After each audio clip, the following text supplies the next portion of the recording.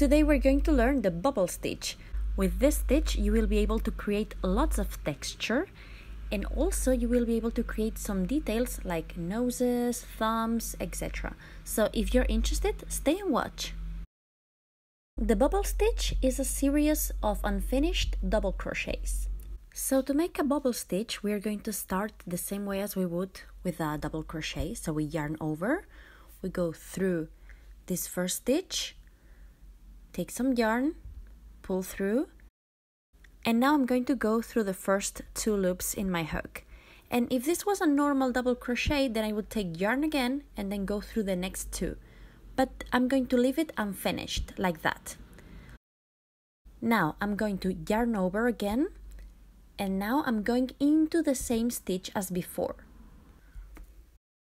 I yarn over and I go through the first 2 loops in my hook.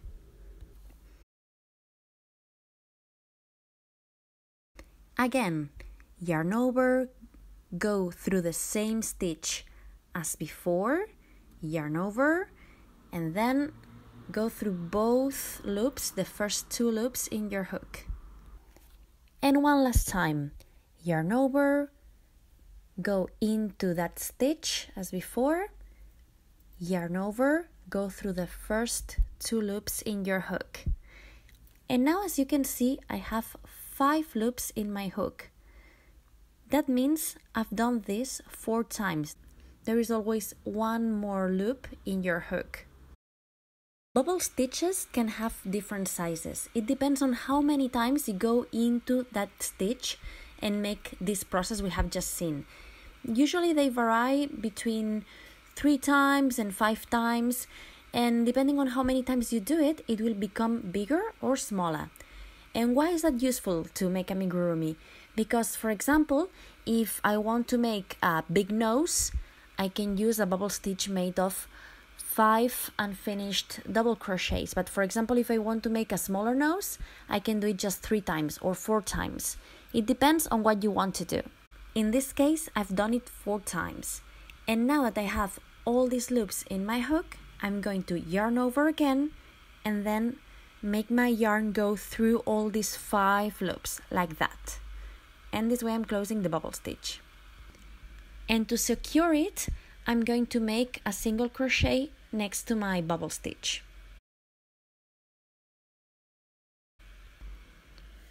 If I put my finger in the inside, I can make this bubble to pop out. And like that, we have the first bobble stitch. Let's make another one, this time with 5 unfinished double crochets. This way you will see a difference in size. So again, yarn over, go through the stitch, yarn over, and go through the first 2 loops. Let's make the second one.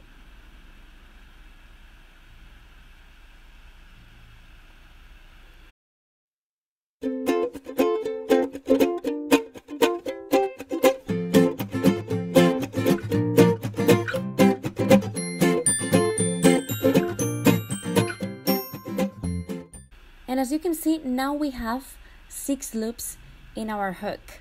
This is because we have made 5 unfinished double crochets. We always will have 1 extra loop, okay? And now that we have all these loops, we're going to yarn over again and make our yarn go through all these 6 loops.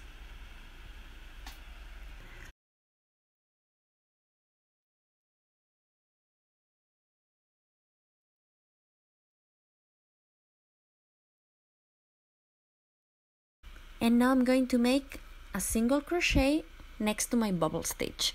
Sometimes it's a bit difficult to see where you have to insert your hook because as there is so much yarn in the previous stitch, in the bobble stitch, that it might be a bit difficult to see where you have to put your hook. And here you can see 3 different sizes of bobble stitches. It depends on how many unfinished double crochets we have made. This is the first one we made. This one has 4 unfinished double crochets. This is the medium size. Then we have this other one that has 5, and this other one is the smallest one. It has only 3. And you need to choose which one is best for your project depending on what you want to do. For example, to make this nose, I made a small bobble stitch with 3 unfinished double crochets because I wanted this doll to have a cute nose. I didn't want a huge one, and I didn't want to embroider it. So this is a good option. And what happens if you have to make many rounds using this bobble stitch?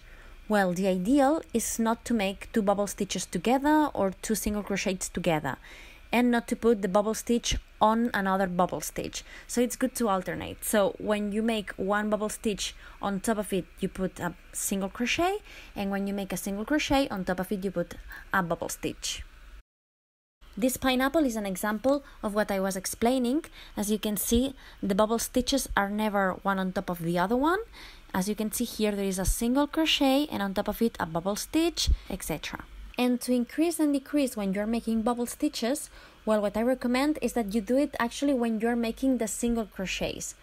You can do it using the bobble stitch, but it's a bit more difficult.